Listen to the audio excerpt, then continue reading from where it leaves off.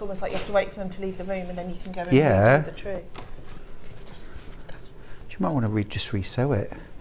You can just resew up to the, can't you, up to the fold. I haven't got my fancy plate on, you see. So While you do that, I'm just going to grab the owl and the fox panel.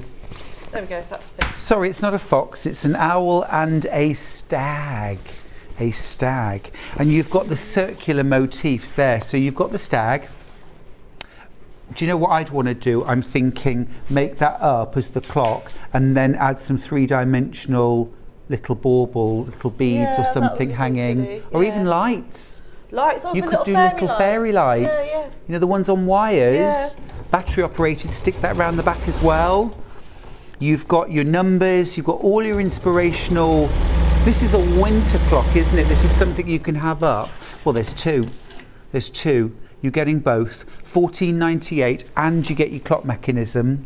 Remember now, you can't buy the clock mechanism on its own. The only way you're going to get the clock mechanism is by buying one of the kits or two of the kits. So maybe you want to make both winter clocks, but you don't want to buy two lots of panels. If you get the winter kit, okay, the brand new one, and you got, say for example, the pastel rainbow, you'd get two clock mechanisms, two panels. You can always put the rainbow pastel to one side, make both of your winter ones up now, and then wait until we get the clocks back in stock, and then you can go back, but make the ones that are seasonal now. Yeah, I would. Do you know what I mean? But also I think even the owl and the stag one, those could be all year round, can't they? Because that type of feel, that type of vibe is quite trendy, it's quite in at the moment. You know, if you go around certain big fancy shops, you'll see those type of designs. Which fancy shops do you go round? Oh, I don't go anywhere fancy. Barely leave the village. Only leave the village to come here. Now come on, we were discussing our favourite champagnes earlier on. Oh, I love champagne. This is not the champagne lifestyle that I'm imagining you live, where everything is fabulous and it's just one long party after another. I wish. No, I wish. Oh. No, if I'm not sewing in my room, I'm doing the school run at Sainsbury's. Being a warrior.